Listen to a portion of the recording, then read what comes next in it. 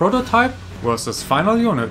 If you think they are pretty much the same, you're tremendously mistaken. Almost everything has changed. This video is not about comparing the Intel versus the AMD processor, but about the rest of the hardware and about all the nitty-gritty details no one else on the internet will ever tell you. I promised to make this video right after I got my AMD retail unit, and I'm so sorry that it took me so long to make this. Now we're finally here, and I went into every hidden detail of these little machines. Before we start with the comparison, I want to say a huge thank you to everyone who helped to reach me 250 subscribers. I will do my very best to keep this channel going and growing so we can have a bit more fun together. Let's begin!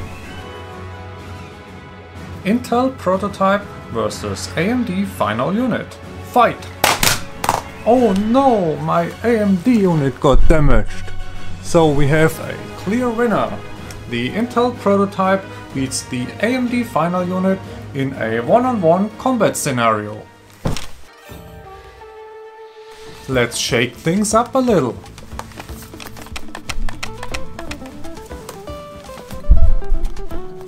Did you hear that? The final unit makes a noise while shaking it, where the prototype does not.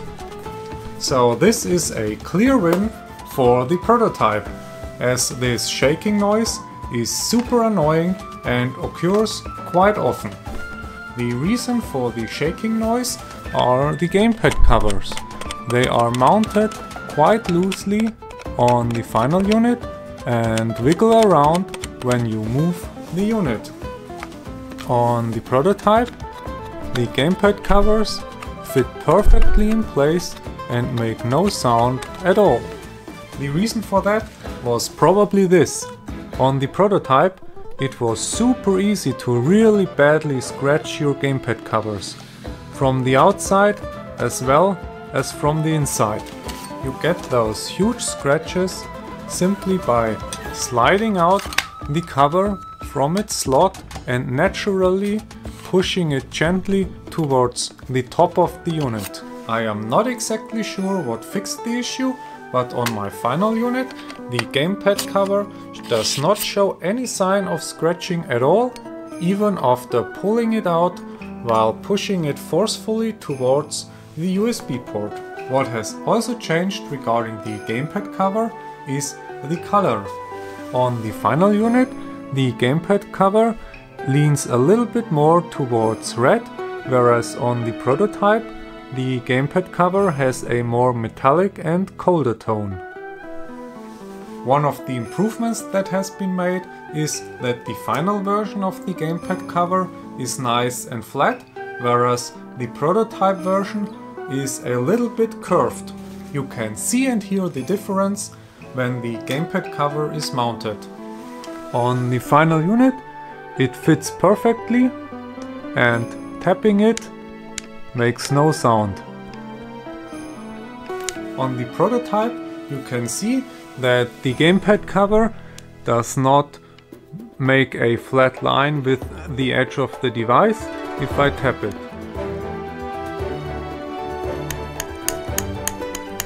You can clearly hear the sound.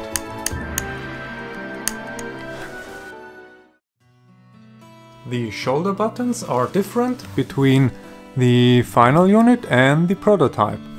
On the final unit, the shoulder buttons have the same coating as the backplate. On the prototype, the shoulder buttons are painted black.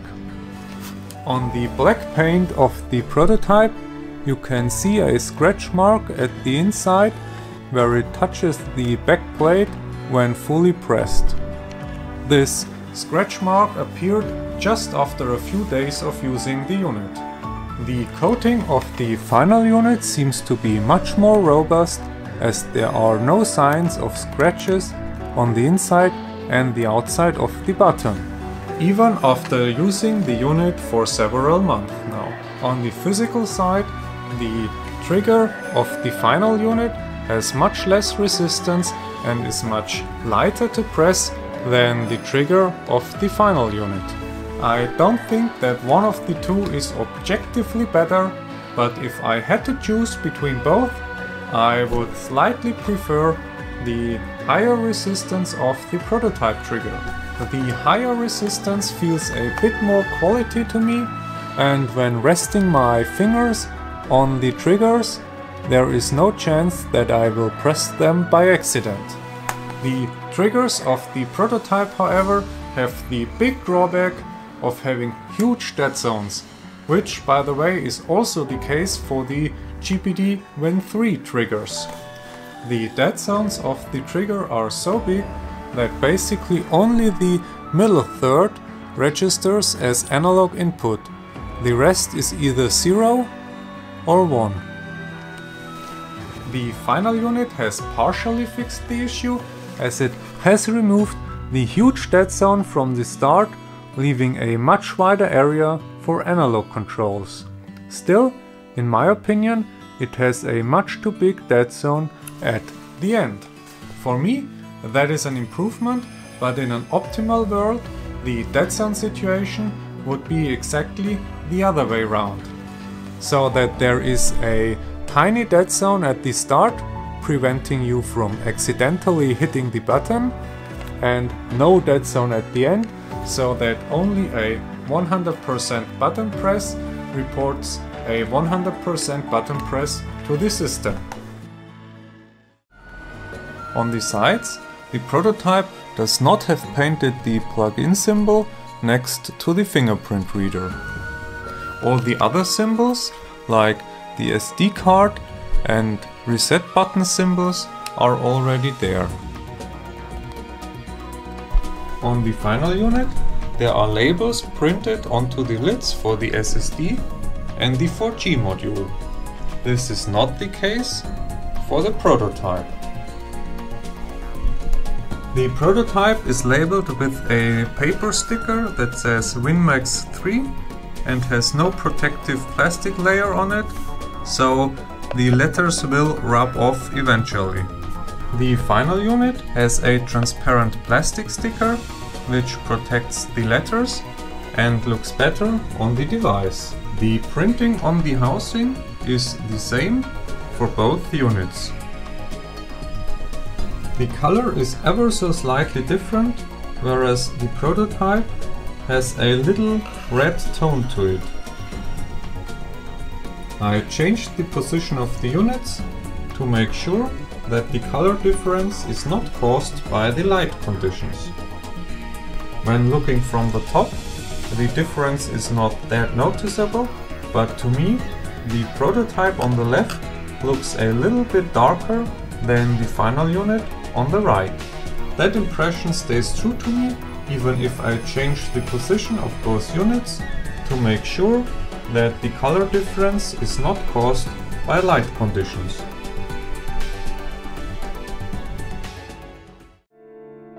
There is one little thing that the prototype and the early first batch units have in common, which is different to the current retail units. And that is this little thing here. On the prototype, this is almost non-existent, and on my retail unit, this is a little bigger. The reason for that is probably to increase the surface area that touches the screen when the lid is closed. I personally would increase the length of this little border guard all the way down here. And that is to prevent my hands from accidentally hitting the keyboard keys while having my hands in gaming position. For me, that is not a problem at all, as I almost never hit the keyboard keys while playing a game. For others, however, this might be a huge issue which could probably be easily fixed simply by increasing the length of this little border guard. The rubber feet on the final unit feel a little bit softer than those of the prototype, which gives the final unit a better grip on the surface. This might not be caused by different materials, but simply because the feet of the prototype are a few months older than those of the final unit.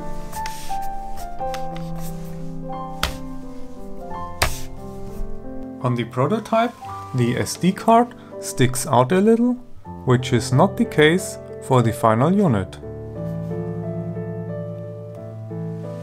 On the prototype, the lamellas of the heatsink are not properly coated and you can see the bare copper where the black paint is missing. One of the lamellas near the shoulder buttons is even a little bit damaged. That has been fixed on the final unit. The heatsink is properly coated and there are no signs of damage. If you point a light source into the prototype, you can see the copper of the heatsink. That is not the case for the final unit, as there the heatsink is completely coated black. The hinge has improved tremendously on the final unit. The prototype does not close very well after using it for some time. The final unit closes perfectly. Also, the notch of the final unit is much bigger than the notch of the prototype, which makes it much easier to reach below the screen and open the lid. Another improvement of the final unit is that the hinge is much easier to open. On the prototype, the hinge has a lot more resistance and opening up the unit with one hand or while holding it, like I do, is way harder. Even on a desk, it feels much better to open the final unit than to open the prototype. You can bend the hinge of the final unit a little bit further than the hinge of the prototype. The camera of the final unit is protected by a layer of glass or plastic, which is not the case on the prototype. The screen of the prototype is different than the screen of the final unit. On the prototype, the screen is completely flat, whereas on the final unit, the screen is slightly curved at the edges. This only becomes relevant to you if you want to apply a non-reflective screen protector like I did. If you have a look at my screen protector, it's floating a little bit over the edges and does not 100% touch the glass. For me, this is not a huge problem, as it only affects the bezel and I never had the situation that I by accident would go under the screen protector and rip it off. Still, the flat screen of the prototype is a lot better for screen protectors, as there will be no overhang at the edges. On the prototype, the letters are much bigger than on the final unit. The top row is quite different on both units. The symbols to adjust brightness have changed. On the prototype, the F6 key had no media functionality mapped to it, whereas on the final unit, the pause button is mapped to F6. The order of insert, print screen and screen lock has changed on the final unit to print screen, screen lock and insert. The position of this symbol has moved down a little on the final unit. The position of the numpad keys has also changed ever so slightly. The prototype had a turbo button on the shift key which had no effect and thus was removed on the final unit. On the bottom row, the font of the modifiers has changed. This is especially notably when you look at the FN key. Lastly, the symbol for the menu button on the right control key has also changed. There is a little bit more light coming out below the keys on the prototype than on the final unit. This is especially notable when you look at the page down key. Luckily, it has been fixed on the final unit. I am so happy that GPD fixed the backlight issue that the page down key had. In dark environments, the backlight of the page down key was shining right in my face often enough and was super disturbing. Another issue that the keyboard of the prototype has is that this arrow key is touching the housing when you press it. This has been fixed on the final unit. Maybe you can hear the difference. The haptic feedback of the keys has also changed. In my opinion, none is really better than the other, and it's a matter of preference.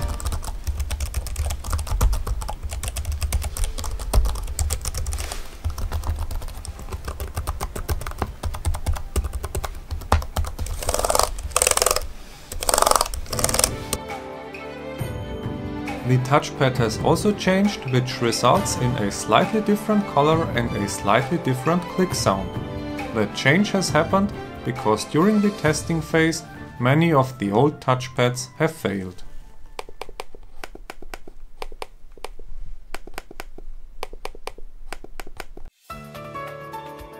On the final unit, it's much easier to mount a second SSD than it is on the prototype. On the prototype, you had to use a screwdriver to push down the SSD while you closed the lid, else it wouldn't work. On the final unit, this is much easier and you can use the lid to push down the SSD. My prototype did not come with an LTE module, so I cannot tell you if anything has changed. This is the prototype, so if you put in your lid, you cannot push this down. Have to use a screwdriver, push down the SSD and snap it. On the final unit, this process has become much easier and you can close the lid without having to push down the SSD with a screwdriver. This is how the second slot looks with a 4G module mounted, and this is the second slot without a 4G module.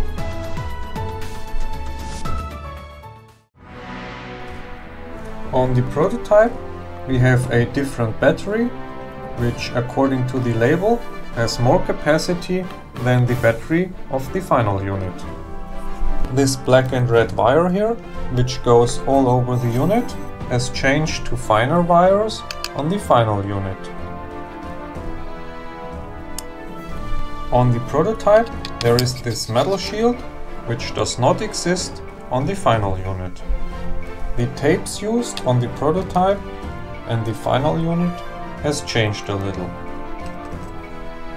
Both units have those parts labeled Win Max 3.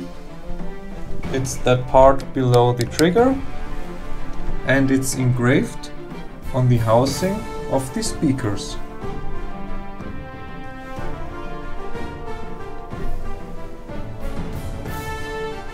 For the final unit, there are two stickers on the SD card cage showing which model it is. Those stickers are missing on the prototype. In my opinion, it's the metal of the joystick which caused the scratches on the gamepad covers. Nothing has changed on the final unit, so I cannot tell for sure what fixed the issue. One last fix to mention is that on the prototype, the magnets which hold the gamepad cover in place used the wrong glue and thus fell off. On the final unit, this has been fixed and I don't need to secure them with tape. You cannot turn on the prototype while it's closed. This is possible with the final unit.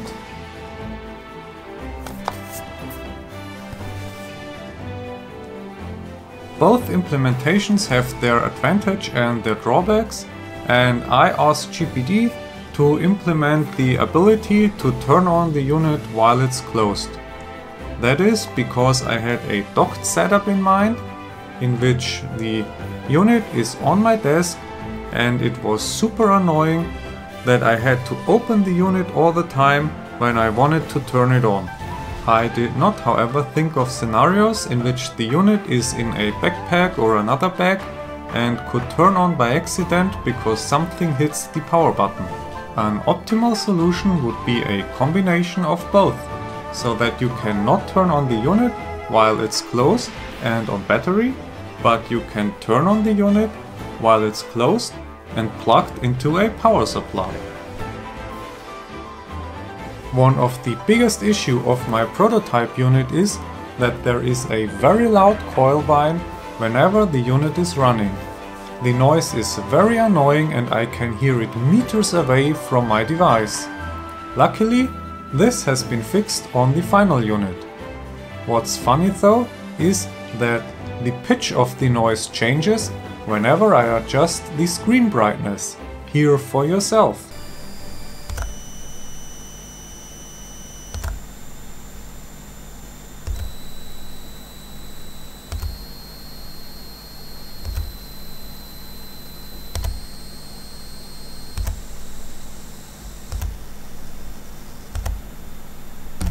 Subscribe to my channel if you want to help me gain relevance, so I can get my hands on more of those nice little handheld devices, which allows me to make more tutorials and in-depth reviews for you.